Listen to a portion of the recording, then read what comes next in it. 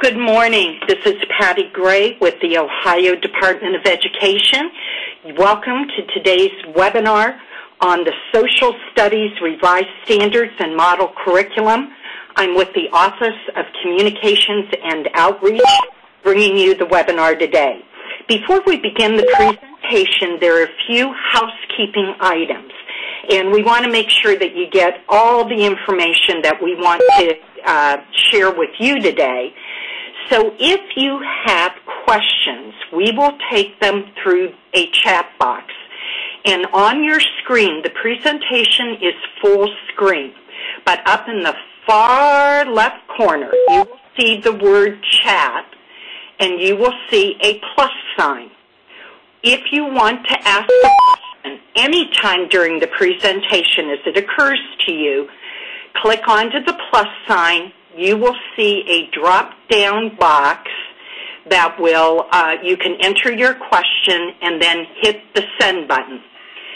Today's webinar, only the presenters will see the questions. And because we have as many people as we do, more than 100 on the call, you can imagine that we will not get to every question today. We will answer as many questions as time permits, but know that your questions will inform a future FAQ on this topic. Additionally, the webinar is being recorded and will be posted on the Social Studies page of the ODE website as soon as it is available. We anticipate that to be in about a week. Finally, later today or tomorrow, you'll be receiving an email message with a link to a quick online survey, and we appreciate your feedback to inform any future webcasts and use of technology.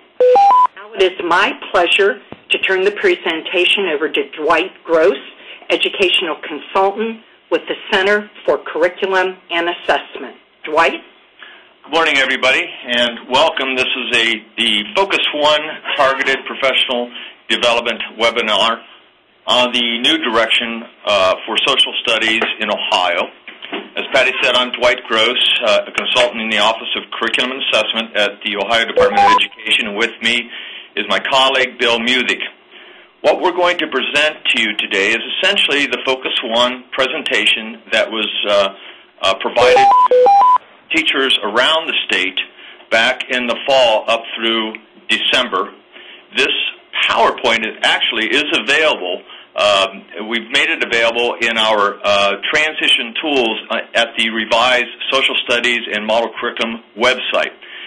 As we go through this, you'll see there are some activities that we had the teachers do, and I will identify what those activities are, as obviously we're not going to be doing them during this hour, a little over an hour presentation, but if you are interested in having the materials that went along with those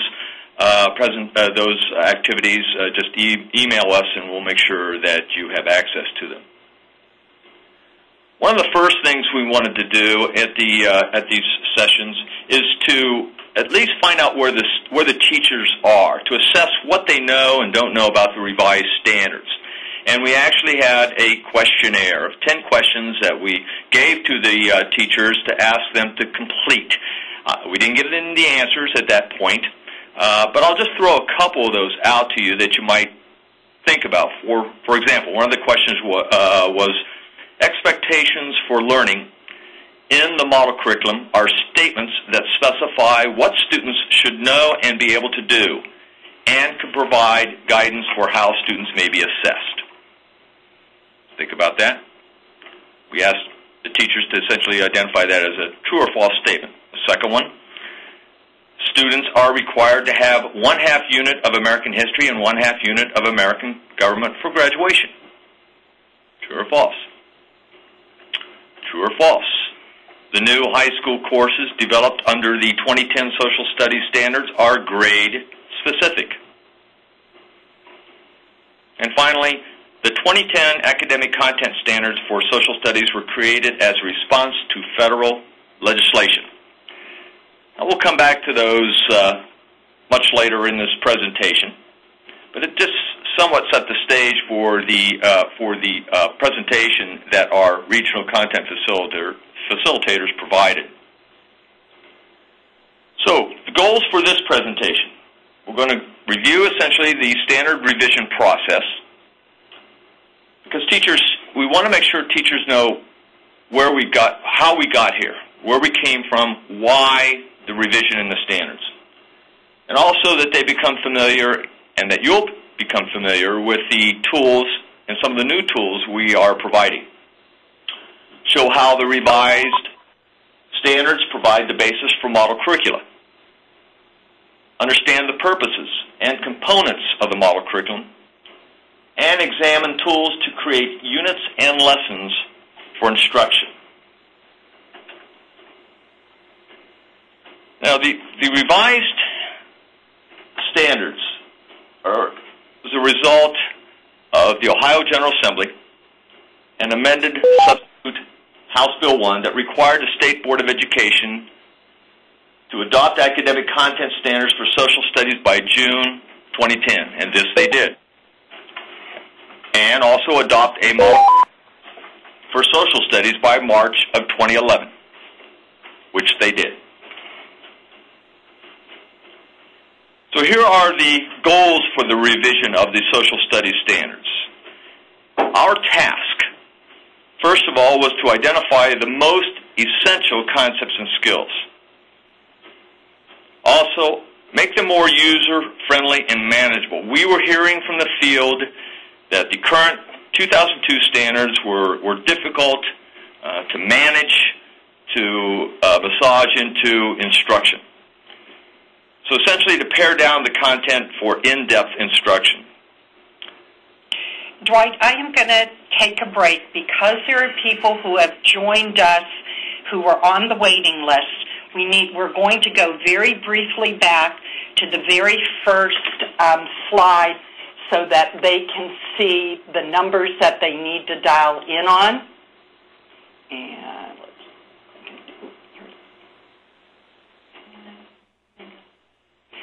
so for anyone who is, well, they won't hear me. Just want to let you know there are people that are on the video who did not get the information about the dial-in. So we're going to give them a few minutes in order to get that, and I've also put it on the link, the message to them.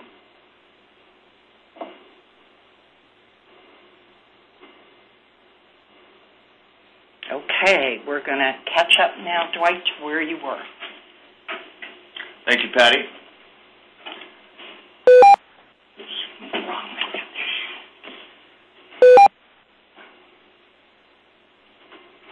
Okay, here's where we left off, and we were explaining what the goals for the social studies standards revision are.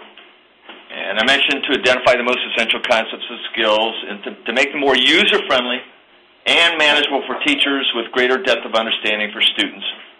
To provide course syllabi for high school courses. This is new. Under the current 2002, we did not provide course syllabi for high school.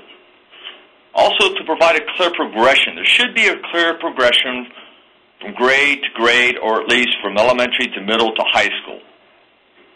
And finally, to address the needs of students for the 21st century. So those were the goals that we had when we went into the revision process for social studies. Now here's the first goal that I mentioned. And this was to identify the most essential concepts and skills. We decided we really wanted to reach out and have a lot of stakeholders involved in this process, which we feel we did. We started in June of 2009 with a teacher group. We brought in teachers from around the state to the state library, and we already had some ideas of perhaps some issues that we needed to address. So we presented them to those teachers. We did create an advisory committee, and these are the Ohio Social Studies stakeholder groups, social studies-related organizations. For example, the Ohio Council of Social Studies, the Ohio Center for Law-Related Education, the Ohio Geographic Alliance, the Ohio Council on Economic Education, the Ohio Supervisors Network, Social Studies Supervisors Network. We had representatives from the Buckeye History Council, even the Federal Reserve, to come in and assist us in addressing some issues and to begin to move forward to revised standards. Then we put in a working group. This was the group that actually would sit down and do the revision process. We had teachers from elementary, middle, high school. We had professors who teach and train teachers to be, and we also had content-specific higher education representatives to help begin to create the revised standards. They met in August 2009, and then we brought them back in September to look at the vertical piece, so that we made sure we had vertical alignment as well. We had focus groups. Some of you participated in focus groups. We actually asked the various social studies stakeholder groups to set up focus groups for us anywhere around the state. We asked for 2-hour meetings, and we would come in and do those, and we did those from, I think, through November, I think in the fall of 2009, essentially. And we also had national content experts. We had one for history, one for geography, one for government, and one for economics, and also one to make sure that we address the issues of equity. And finally, we also did online reviews. We did 2. We did from November 2009 to January 2010, and then we did it again in the spring based on some of the comments that we received from the earlier focus groups and from the online reviews. Now, the second goal that we had was to have greater manageability and greater depth of understanding. And we took the 7 standards and we condensed them down to 4. And you'll see those in just a moment. And we reorganized the content to reduce the amount at each grade level. As an example, under the 2002 standards in grade 6 had 36 grade level indicators, and under the 2010 standards, grade 6 now has only 16 content statements. We feel that these developments allow for teaching content in greater depth. Now, here's one of the tools, one of the first tools we put up. This is the crosswalk. And the crosswalk documents, they summarize the relationship between the 2002 and 2010 academic content standards. Now, this information is provided to assist curriculum specialists like many of you, and even teachers in reviewing your current curriculum and instruction in preparation for the transition to the revised standards. Now, while there are clear connections between both sets of standards, there's also some clear differences that teachers need to, and everyone needs to understand. The structure and organization of the standards has been revised, and we include new terminology. So it's important to keep in mind that these documents identify connections between the content statements, the 2010 content statements, and the 2002 benchmarks, but these are not equivalent expressions and do not represent absolute alignment. The tool is helpful when you're looking at, for example, if the teacher sees perhaps a connection and has some teaching materials, that teaching materials might be able to be realigned to use to match and align to the new content statement. So in an effort to streamline the standards, you'll see what we did. We took the 7 standards on the left and condensed them into 4 strands. So, for example, people and societies, where did that go? Well, it went in history, but it also mainly went into geography. When you look under the topic human systems, that's where people and societies mostly went. But it also was embedded in history. Geography, of course, still is geography. Economics, same thing. Now, government, we had, and citizenship rights and responsibilities, we morphed those into government. And social studies skills and methods. Initially, at the first draft that was released in the fall of 2009, we didn't have that included on the right side as you see now. Essentially, we were going to put those in the model curriculum, but one of the helpful things about the online review is a lot of the teachers said, where are the social studies skills? They should be up there as well. So we massaged our documents as well as this chart, and we did embed that, or at least those skills, and you'll see what we did. You'll see that we have, for history, we have historical thinking. We have geography, we have spatial thinking. Government, we have civic participation. Economics, we have two, economic decision-making and financial literacy. Now, when you look on the pre-K through grade 8 documents, you'll see those skills are up front. They're the first topics in each of the streams. At the high school level, we're more or less content specific. So you'll see in American history and modern world history, you'll see historical thinking, both of those, and you'll see those up front. In economics, you'll see those two, economic decision-making, financial literacy. In the American government course, you'll see civic participation, and in our world geography course, you'll see spatial thinking. So here's our revised scope and sequence for pre-K up to grade 8. Most of the changes that we made were in grades 4, 5, and 6. We made some modest adjustments in grade 7, so that wasn't as large or as expansive years for that course. And we made a modest change in grade 8 as well. But you'll see most of the changes in grades 4, 5, and 6. And actually, this is massaged from the first draft as well. We've got some really good input from the first drafts, and finally, in the second draft, this was what we presented on the online review in the spring of 2010. So here's what, if you're looking for pre-K to grade 8, this is how we have our standards organized. You'll see this is grade 3. So if you look at pre-K through grade 8, they all look like this. You'll see at the top, you'll see, and this is, as I said, grade 3, you'll see the theme, and the theme for grade 3 is communities, past, present, near, and far, and underneath it, you'll see the description of the theme.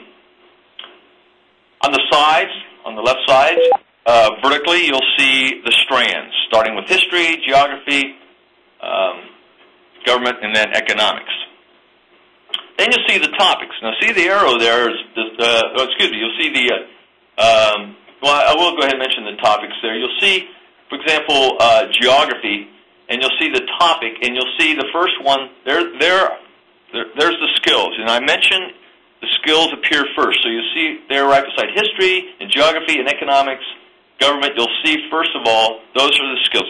That's what the teachers see first. Now, I'll come back to later about how teachers should keep that in mind when they're developing their lessons and instruction. You also see the content statements. Now, these are different. You'll notice there are no performance verbs at the front end of those statements. They essentially identify what the students should know or be able to do.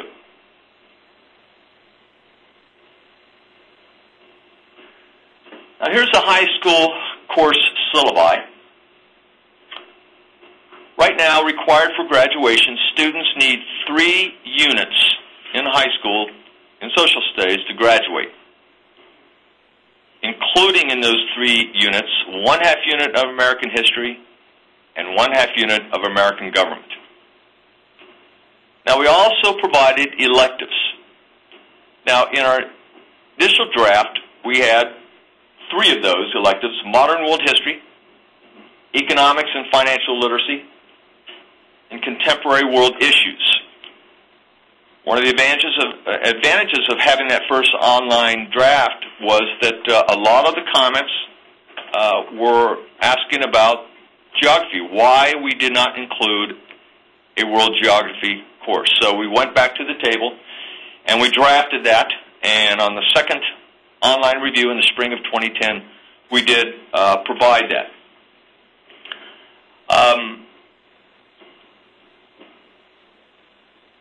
One of the things that you should note, those courses are not grade specific. And we were also asked why we didn't include other electives. We just identified essentially the electives we thought were most common in most of the schools. But keep in mind, schools are not required to offer these electives. That's a local district decision. But we do provide them, and we do provide syllabi as a guide for those. At this point, there has been no decision on end-of-course tests for any of the high school courses.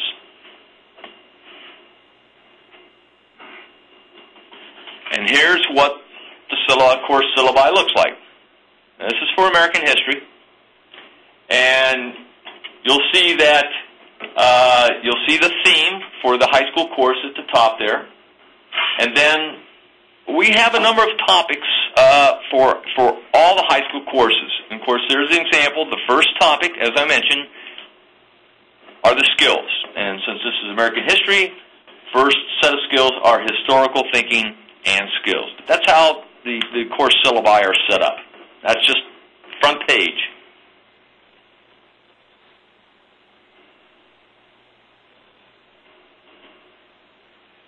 Now, this was a lead-in to one of the first activities we did, using the crosswalk. So we gave a sample for the teachers to look at. And on the left there, you'll see Content Statement 15 from American Government, from the 2010 high school course syllabi for American Government. And in the center, you'll see the connections from the crosswalk to the current or 2002 standards. And so we provided some analysis, or at least some summary, of the change that took place on the right side. So we have the teachers essentially look at that as a segue into the activity they're going to be doing.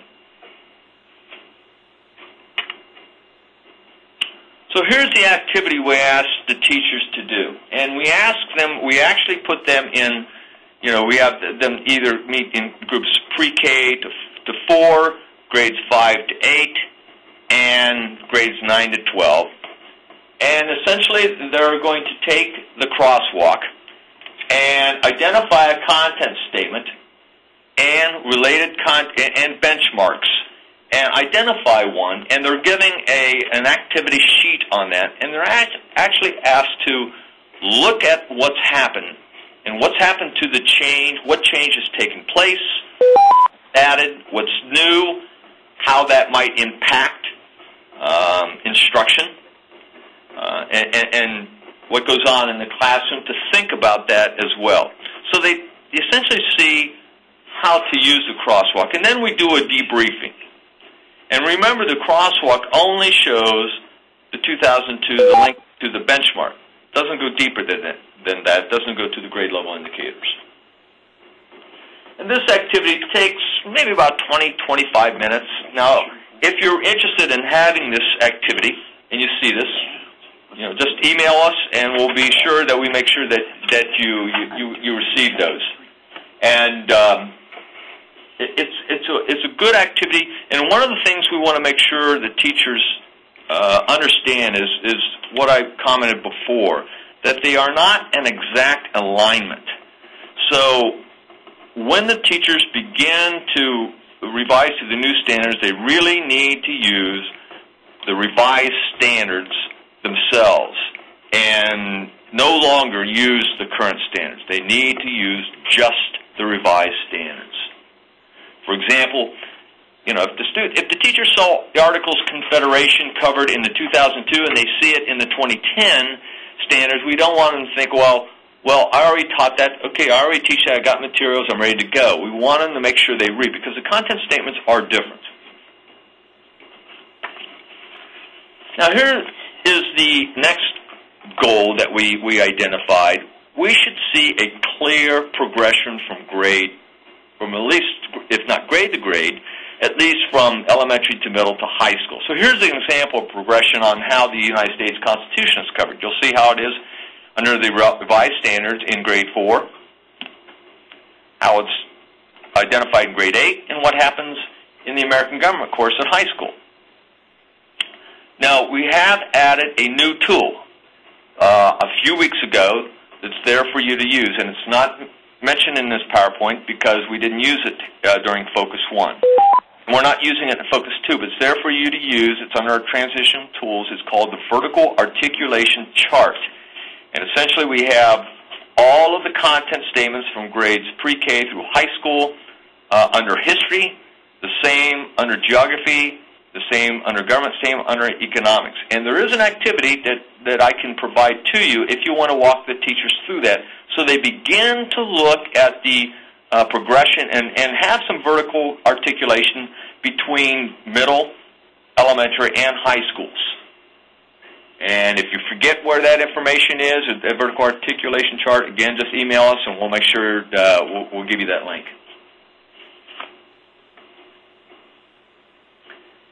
And then the fifth goal. Our fifth goal was to meet the needs of students for the 21st century. Well, the 21st century skills, there are quite a few skills that align to social studies, and these include civic literacy, financial and economic literacy, and global awareness, among others. So we kept that in mind in developing the standards as well as the model curricula. And of course, most of you have probably have seen this graph as well. And then this as well, and you'll see the 21st century skills that are identified in there, and we attempted to have these included, as I mentioned, in our standards and model curriculum. Now here's the next activity, and we actually got really good responses from this one.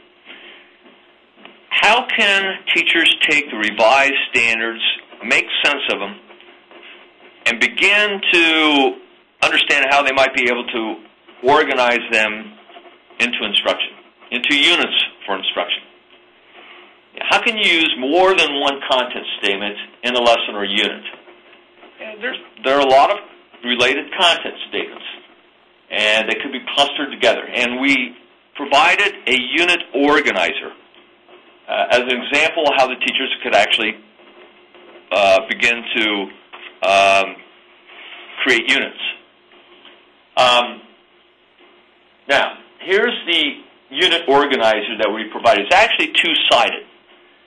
And this has an example of, for example, let's say the unit was on the colonies' move toward independence. And you'll see that we have clustered several content statements, several strands. History, you'll see the historical thinking there, and then plus one of the content statements for that particular period. And then geography, government, and economics. And that's a start. So it's backward design. They start with the end in mind.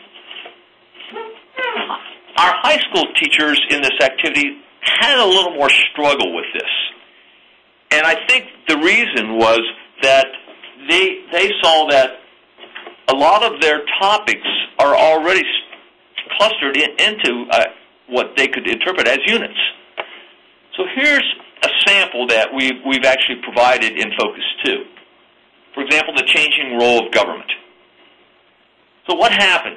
How did the role of government change? For example, how did it change during the Great Depression? Because of the New Deal, the expansion of government. And then what happened during World War II, which expanded government? And then the Great Society, et cetera, and then the period from 1980s when we began to pare down, and then that post-2001, 9/11. So this is an example how to make connections. For example, if the teacher teaches the Great Depression, is there something, can the teacher connect, or can students see a connection between what happened economically at that point in time with what's happening economically now. So this is a tool. And again, this has been well received. And then, of course, they would develop essential questions. And then this is what the backside would look like, where they would identify the unit the strategies for diverse learners, and then they would also see how they can do interdisciplinary connections as well. Connect with speaking and listening, writing, reading, art, music, technology. So here's the activity we actually asked them to do. So we pass out the blank sheets. We have the standard, we have the model curriculum there available for them, and we actually asked them to bring in for the model curriculum for the grade they currently teach or the high school course they currently teach, and then work in their groups to create a cluster and create a title for the unit, and then share out. And that's essentially all we asked them to do, just at that point, just to see how they can cluster units. This activity takes about 30, maybe 40 minutes at best, but around 30 minutes. Again, I can give you the directions for this and how to structure this activity and what the teachers need to have if you wish to use it. Okay, now we're going to go into the model curriculum and how we got here. This is where we got it, and again, it came from the state legislature, as I mentioned before, and this was what our charge was in developing the model curriculum.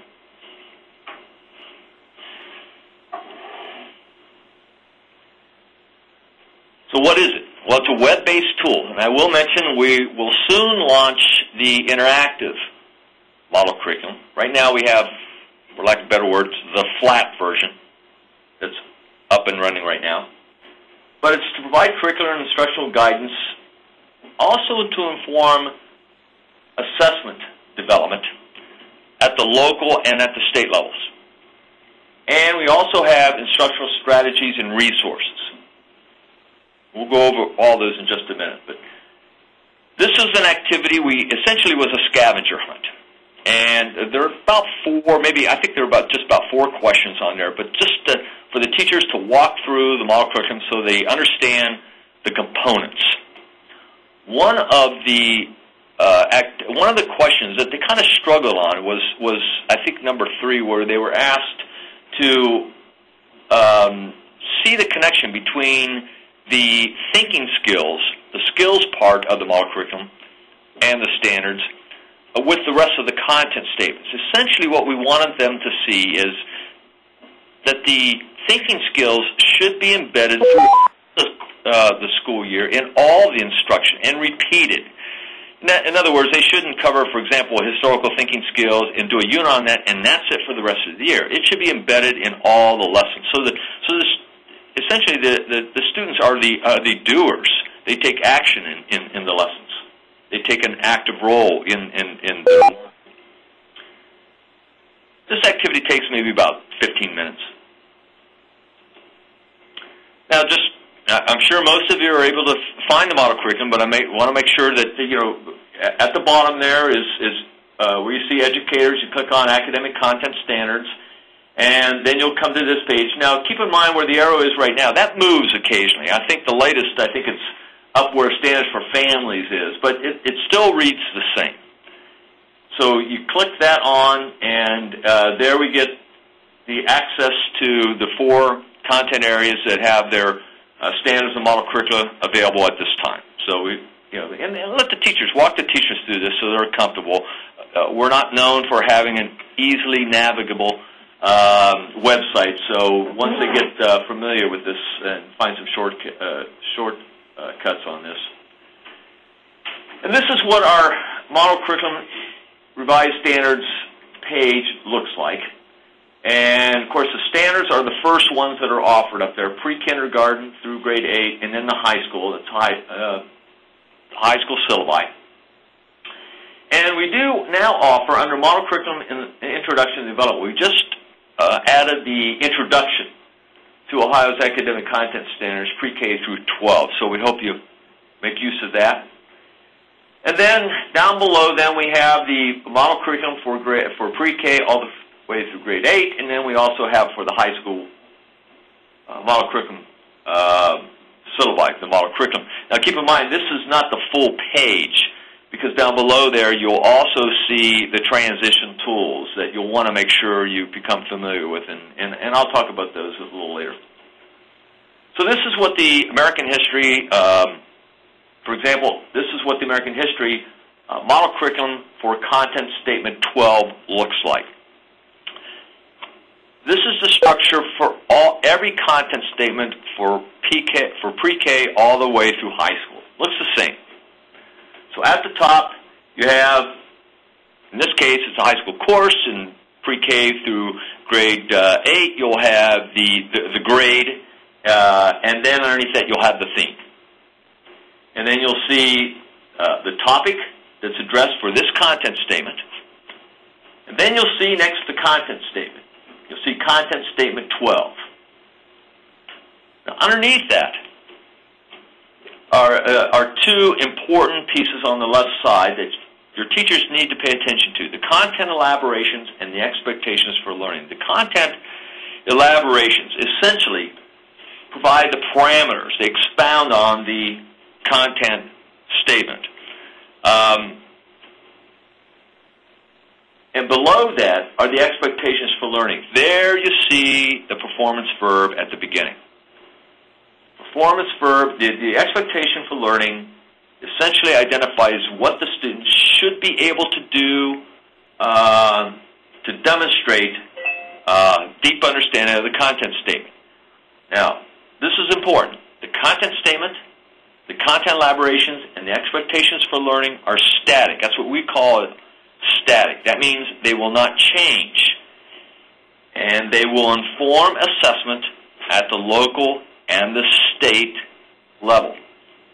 So, for example, at the state level, any grades or high school courses that are identified to be assessed, those pieces, the content statement, content elaboration, expectations for learning, will inform item development.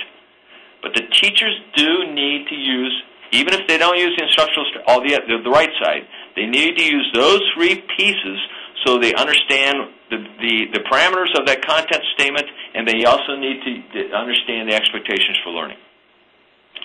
So for their own assessment. Now, the right side, or what we refer to as the liquid side. This is the side, or the fluid side, actually. This is the fluid side. This is the piece that will change over a period of time. So, for example, we have the instructional strategies. These are not full lessons like we offer now, the model lessons under the current standards.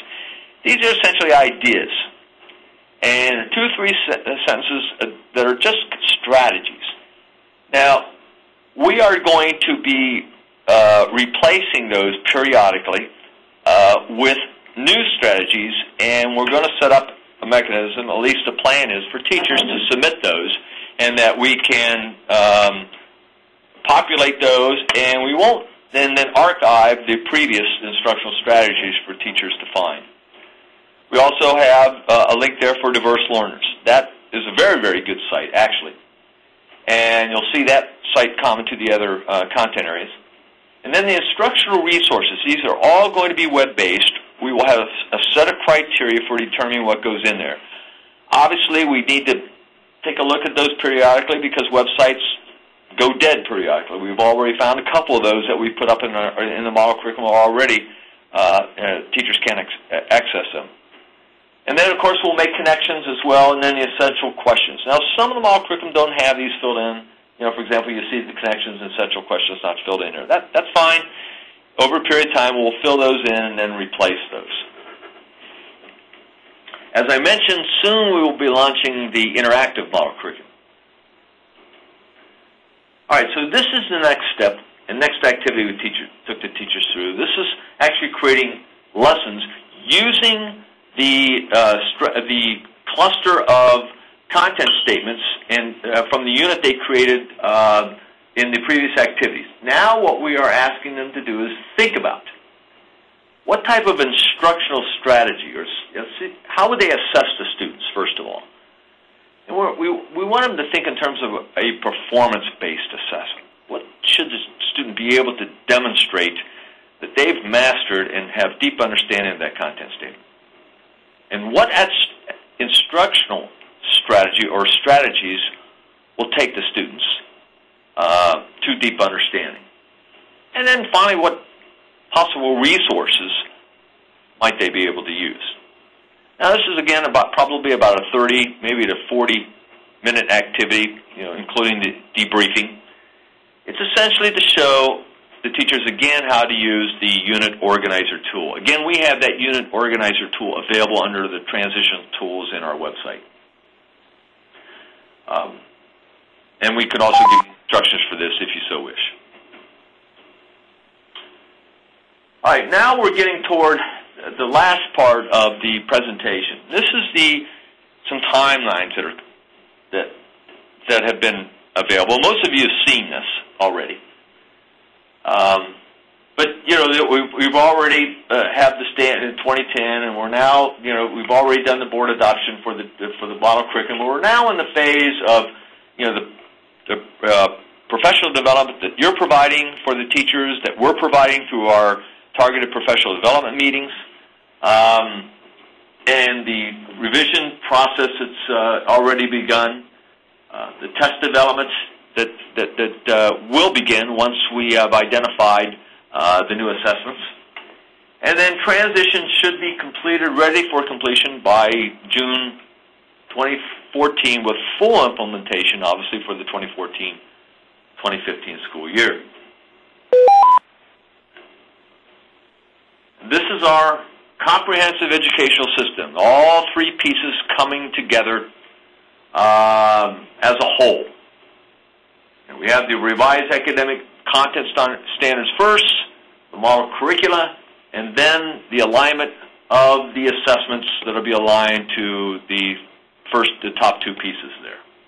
All that is related, part of the entire pie. Now, this is our social studies navigation page. This is a page we hope you have the teachers become familiar with. There's a lot of things here that are available. For example, you'll see at the top there, the Social Studies Revised Academic Content. There's another link to get to the page where we have the model curriculum, the standards, the transition tools. Underneath that, you'll see the Targeted Professional Development Meeting. When your teachers sign up for the Targeted Professional Development Meeting, they are taken to that website, and there is the information of what they need to do to prepare for the meeting they will attend, what materials they need to bring with them. And you can go in and see what they want. And the PowerPoint for that we will eventually make available for you following the conclusion of our Targeted Professional Focus 2 development meetings. You'll see the Ohio's transition schedule. You'll see the contact information in case you need to contact us. The teachers, again, we would like for them to become familiar with us.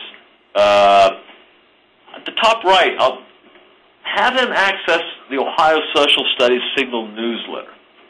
And I'll expound upon that in just a minute. There's some frequently asked questions on financial literacy requirements. We get some questions every once in a while. That's a good site. There's some FAQs in that site. There's some samples. But essentially all the information you need as curriculum people and as administrators you'll find in that website. And then you'll see the current standards access. And we have professional resources that we actually updated back in August of last year. So this is really a good site. Please make sure it's available for your teachers. Now here's the signal. Here's the value, and we hope your teachers sign up for this. And most of you, I know, already have your teachers sign up for this. This is our newsletter. The February edition just went out last week. This comes from us. We send it out once a month, and we provide several things. First of all, usually up front are the news that's coming from us. What's happening with the development of model curricula? What's happening with anything new on the revised standards, on transition, on any new tools, professional development opportunities related to that? We provide that information for you. We also provide professional development opportunities that we receive from many of our stakeholder groups around the state. and also from national organizations as well. So those are valuable opportunities for our teachers to learn about. So again, all they have to do is go into the navigation page, as I mentioned before, click on, and they can actually capture previous issues if they want to. But down at the bottom is a place where it says sign up, and all. It's very easy for them to sign up, and they become part of our listserv. This is a very valuable tool. One of the other things we've been telling them to do is one of the organizations is the Ohio Council for Social Studies. We are really encourage teachers to join the Ohio Council for Social Studies. Membership is only $25 for a year. It's a valuable organization for two reasons. First, there's a newsletter that comes out about 4 times a year, and the first article usually that comes out is from my colleague Bill Music, who always updates everything everybody needs to know at this point, what we know on any new legislation, anything that we know on assessments, anything else that we feel the field needs to know. Then also there's wonderful articles in there and valuable resources, and then also they have a great conference in the fall we urge our teachers to attend. Here's our contact information, and we get a lot of questions. Our charge is to respond ASAP to any question that comes to us. If we don't have the answer, if it's not an answer that actually can be answered in our office, we'll make sure the appropriate person within the Ohio Department of Education receives your question so that you or your teachers can get a rapid response. Now, one of the things I also wanted to mention were some of the curriculum tools, some of the new transition tools that that we have, and those include I mentioned the vertical alignment chart. We have the gap analysis coming. Within this week or next week, we're going to have a district gap analysis tool. This will be for all 4 content areas, and it'll be for you to use. It'll have some questions at the top to look through your current curriculum to see where there is possible alignment, what needs to be done, and including other factors you might need to consider. So this is a tool, this is a tool similar to the one under the 2000 tool, the transition tool, except this one we think we have questions that will provide better guidance for you. Again, watch for that. That'll be up within the next week or two. And then also later coming in a couple months is a curriculum revision tool, perhaps a curriculum map or something that your district might be able to use to organize your and write new curriculum. So again, that's coming. Now at the professional development opportunities. Oh, by the way, here's the post-assessment, and then we've got a few other things. We have some questions we'll attempt to answer in just a minute, but see how you did on these. First question I asked you was, expectations for learning in the model curriculum are statements that specify what students should know and be able to do, and can provide guidance for how students may be assessed. Well, if you put true for that one, you're correct. The second question was, students are required to have 1/2 unit of American history and 1/2 unit of American government for graduation. If you put true for that one, you're correct. The next question I asked you was the new high school courses developed under 2010 Social Studies standards are grade specific. You put false for that, you're correct. They are not grade specific. And the last question I asked you was, the 2010 academic content standards for social studies were created as a response to federal legislation. If you put true for that one, you're wrong. It is false. It's state legislation. And we actually asked the teachers during this, our target, this is not for you, this is for our teachers, and it includes the teachers that are attending Focus 2. They have the opportunity to get a certificate for participating for worth 2.5 contact hours. We ask them to go in and complete a survey. Immediately upon completion, they get the certificate. Again, this is not for you to complete, but this is there for the teachers who attend. And so we're going to attempt to answer some questions.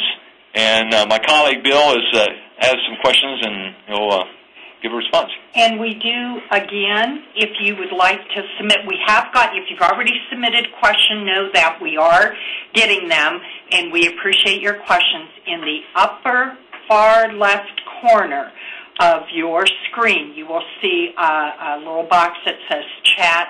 You need to click onto the plus sign. It'll drop down, and you can submit your question there. So with that, we do have some questions, and we'll let Bill and Dwight answer them. Good morning, everyone.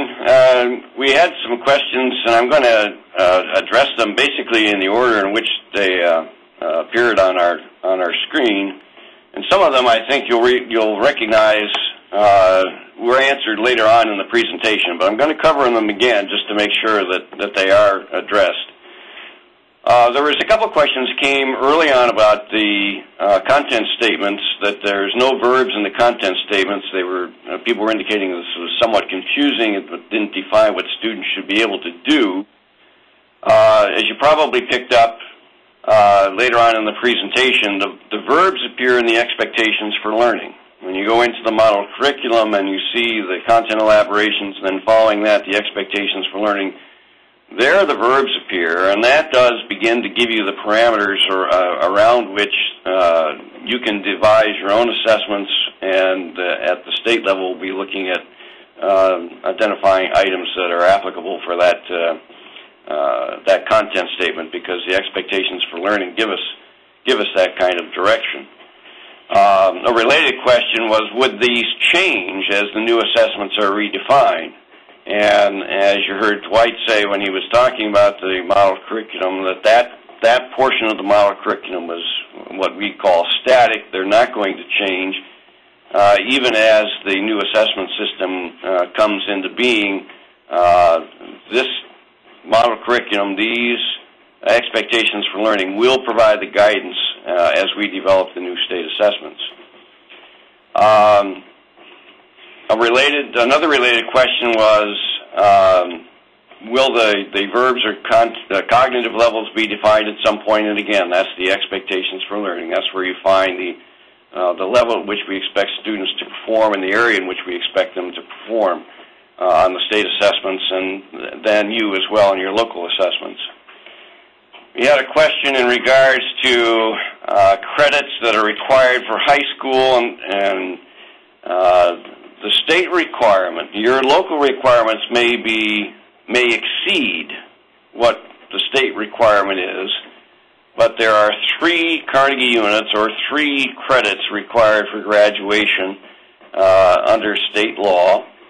The 3 credits must consist of a half unit of American history and a half unit of American government. That gives you 1 full credit, and then the remaining 2 credits are elective.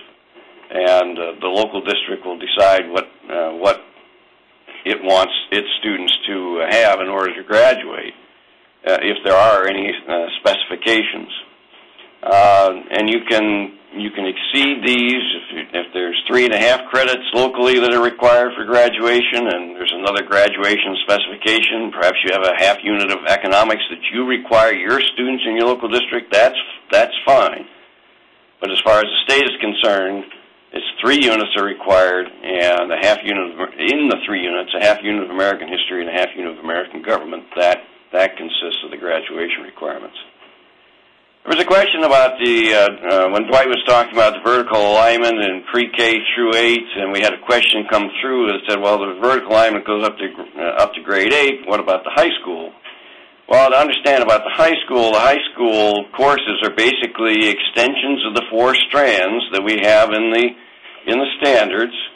The high school builds upon what students have been exposed to in pre-K-8, and in essence, the high school courses are capstones. We have 2 history courses, for instance. Those are capstones. They differ in terms of the content, the American history as opposed to modern world history, but they they build upon what the students have been exposed to earlier. Same thing with the geography course. That's the capstone for the geography strand. The economics and financial literacy, that's the capstone. So all these high school courses build on some component of the pre-K-8 vertical alignment and are the culmination of that alignment. There was a question regarding the PowerPoint that you're seeing on the webinar, and where can they find it? And it's available on our website. Dwight was walking you through it, and he pointed out to you where you could find the social studies standards and model curriculum and the transition tools, and that's where you'll find the PowerPoint that's associated with this presentation. We started to get some questions about the assessments, and I'm going to kind of lump all these together. About decisions have any decisions been made regarding which grade levels and which courses will be assessed in social studies? The answer to that at this moment is no. There's been no final decisions made. We're in the process of looking at transitioning from the current assessment system to the new assessment system, and part of that examination is to try and figure out which grade levels will be assessed and which high school courses will have in the course exams. The Ohio Revised Code gives some guidance to that. It talks about examining what students can do at the ends of grades 5 and 8, and it does talk about end-course exams, but at this point we don't know exactly which grade levels. We don't know. There was another question came up about grade bands. We don't know how extensive the grade bands will be or if there'll even be grade bands. We don't know the number of courses that'll have exams. We don't know the titles of the courses that'll have exams. The best thing to do is to watch the website. We're putting updates up there as we can, as we know the answers to these questions. But at this point, that's the best we can say. Another question about the status of the new assessments. As I indicated, we're in the process of looking at a transition plan. How do we move from the current assessment system to the new assessment system? If you'll recall, when we moved from proficiency testing to graduation testing and the new Ohio, originally what was known as the Ohio Achievement Test, now the Ohio Achievement Assessments, there was a transition period where that we went through, and all the districts were given guidance on what students, which classes will be subject to which assessments, and so on and so forth. That's what we're looking at doing now, and part of that is, having to determine, in conjunction with other initiatives that are underway, our participation with an assessment consortia for the Common Core courses in mathematics and language arts, the legal requirements in the Ohio Revised Code, the number of assessments to be given at any particular grade level. All these factors are in the mix right now, trying to figure out the best way and the least disruptive way to move to the new assessment system. So that work is ongoing.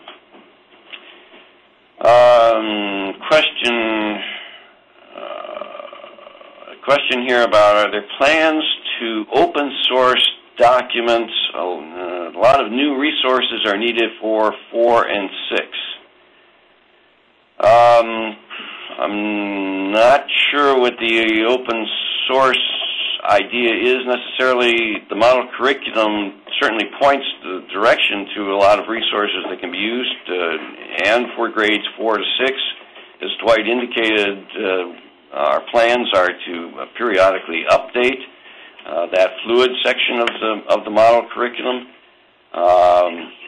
We're trying to identify materials and websites that are up and running and available for teachers to use. As Dwight indicated, we found some dead links. Some links have gone down, so we're trying to delete those and get those out of there so people aren't detoured in the wrong direction. So that the model curriculum is really the vehicle we're using to get teachers into resources that they can use for instruction.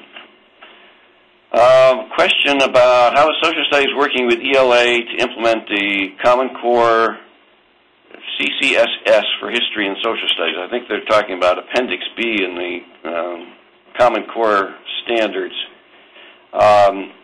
We have a team that is established here at the department that is looking at ways in which to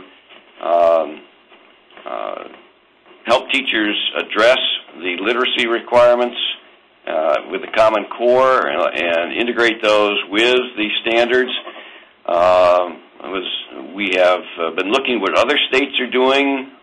Just recently attended a meeting and brought back some information pertaining to what other states are doing in this regard. We're a little behind with some of the changes in staff here where we'd like to be, but we recognize that this is work that needs to be done, and it's important to people, and we hope to have that work progressing here shortly. Another question about assessments, grade band or grade level. Again, that decision has not been finalized. We don't know if it's grade band, and if it is a grade band, how broad it will be, or if it's just going to be for a particular grade level. That's all part of the transition to the new standard, or the new assessment system. Our questions are coming fast and furious now. Are teacher prep programs only using 2010 standards, or are they using 2002 and 2010? That's a little tough for us to tell. We don't go out and visit the universities to know exactly what they're doing. That would be a question that could be directed to our teacher preparation staff. We are making the universities aware of the new standards and the expectations that we have for 2010. There is a group within the Ohio Council for the Social Studies made up of university personnel. They're certainly well aware and participated in the development of the new standards, so they know what's going on, and they're also familiar with the timeline that Dwight shared with you about the transition to the new standards and the new assessment system. But we can't really tell you for sure, if they are and which institutions are using 2002 or 2010, or conceivably both as they transition. Expectations seem broad and ambiguous. Can you speak to the type of assessment questions? Again, you have to look at really three things to give you a sense of where the assessment items, the development of assessment items will come from. As Dwight mentioned, you need to be aware of the content statement. That gives you the bare bones structure of what the expectation is. It's fleshed out through the content elaborations. And then finally, when you get to the expectations for learning, that gives you the level at which we expect students to perform. We are moving in the newest assessment system to online assessments. So we're looking at items that can be done online, and students will be able to see the items online and be able to respond online. We're looking at the youngest students possibly be responding on paper instead of online, but that's something that's under discussion.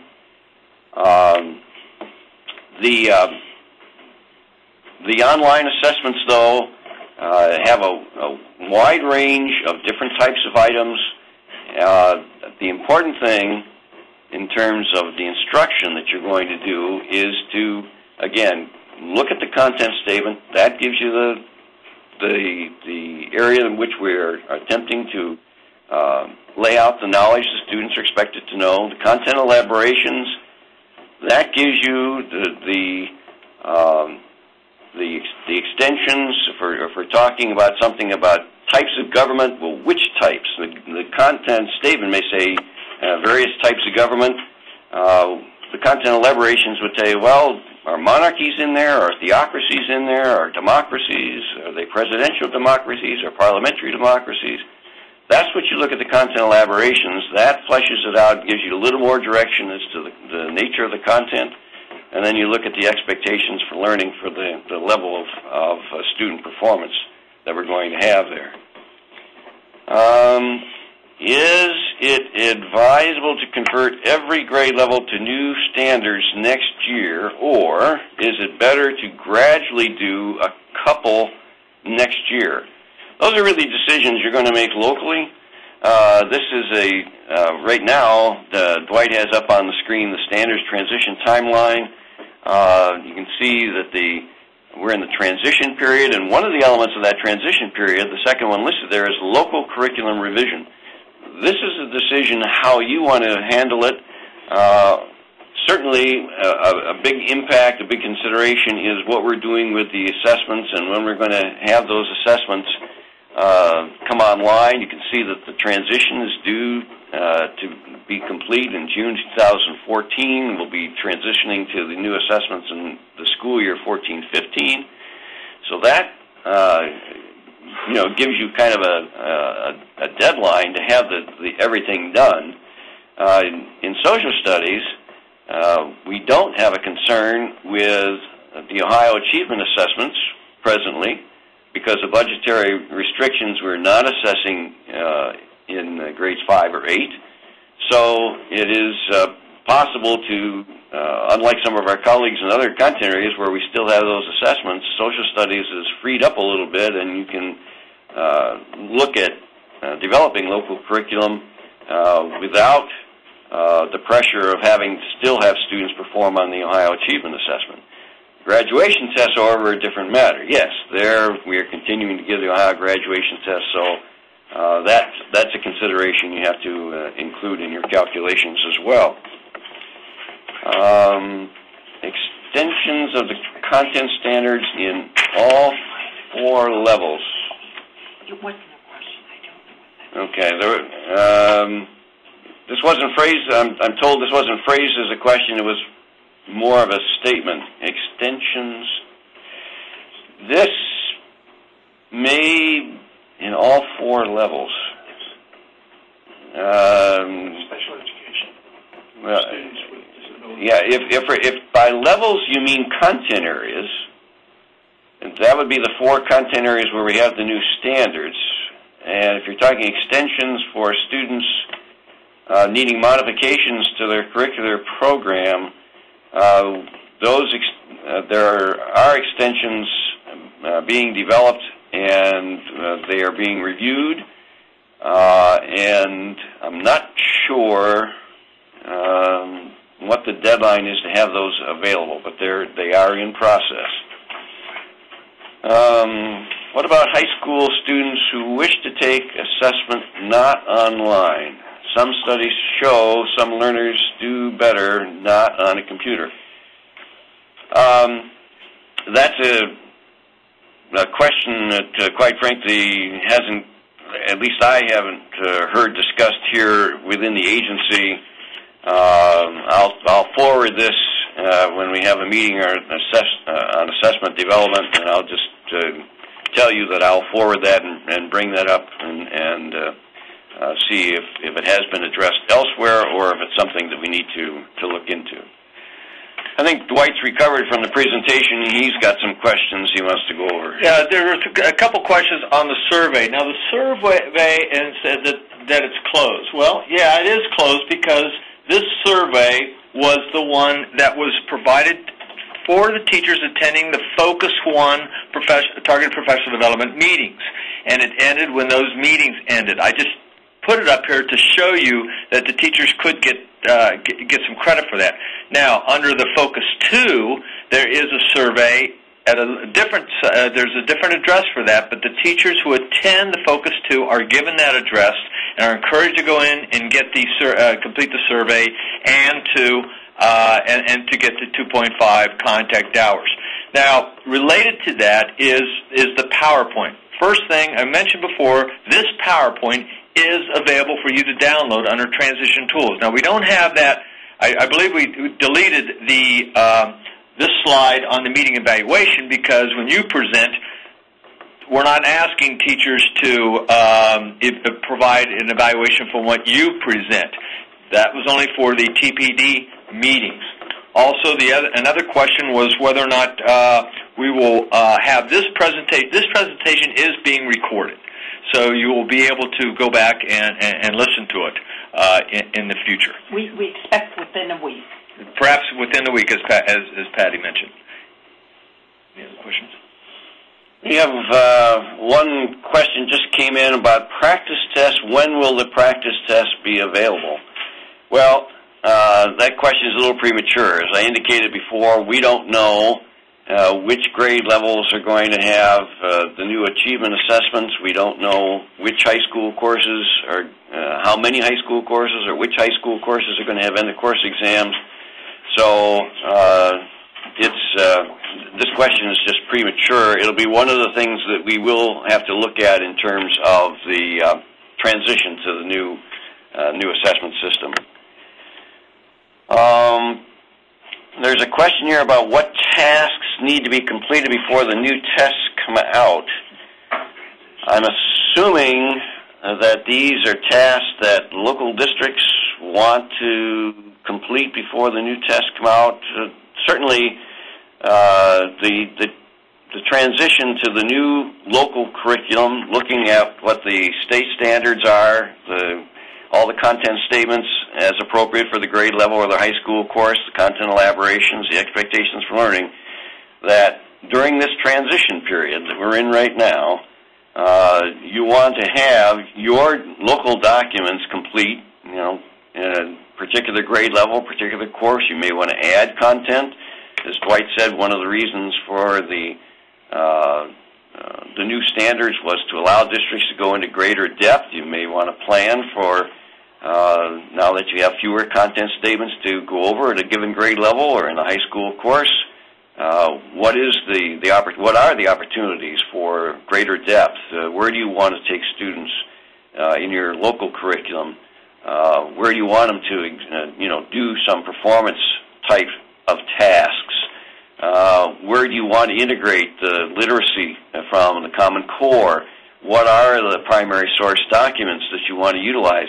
Those would be the kinds of tasks, certainly, that you would want to have done locally, all of which would lend themselves to enabling your students to be prepared for the new assessments. I think we have another question. It's being transcribed. Will there be training for special education? Presumably this is in regards to the extensions. I don't know the answer to that right offhand. I suspect that there will be some professional development associated with them. We generally do when we have a new development such as these extensions. But as I indicated before, that work is underway, and so again, this question may be a little premature. I don't know what the plans are for professional development. I want to mention also what we're doing on the Focus 2, and that eventually this is essentially, for lack of a better word, Standards 101. For the Focus 2, we're actually going deeper. We're asking teachers to bring in a unit that they've used that is aligned to the current standards, and during that time they're actually going to be realigning that unit using the comparative analysis and crosswalk tools and model curriculum. So we encourage your teachers to come to that. Again, we'll be making that PowerPoint, those activities available later on this spring. Anything that you have found useful here, any activities you would like to have, please email us. We're more than happy to send you those and answer specific questions. We'll have one more question. There's a question that just popped up on the screen about the Common Core. Whoops. And revised and are the Common Core and revised standards the same? The Common Core is in the areas of language arts and mathematics. So social studies is not part of the Common Core. The social studies standards are state developed, and same thing with science. The science standards are state developed. The basic elements, the pieces and parts, if you will, we tried to keep that as much the same as we could, but understand that the Common Core was not designed by Ohio, but was designed by a consortia of states, so we were limited in how much we could influence exactly how those were designed. It's a question here about how teachers can register for Focus Group 2. They go through STARS, and when they go into STARS, they put in Targeted Professional Development, and then click on whichever one they want to attend. If they want to attend social studies, that's fine.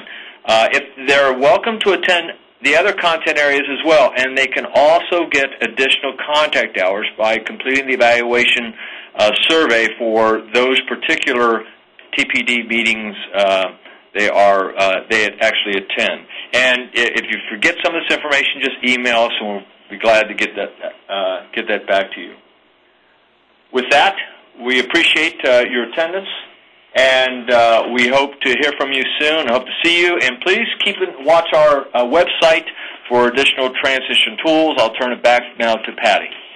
As a reminder, this session is being recorded, and will be available, we anticipate, within the next week. We will send a message out to those who registered to let them know that it is now available.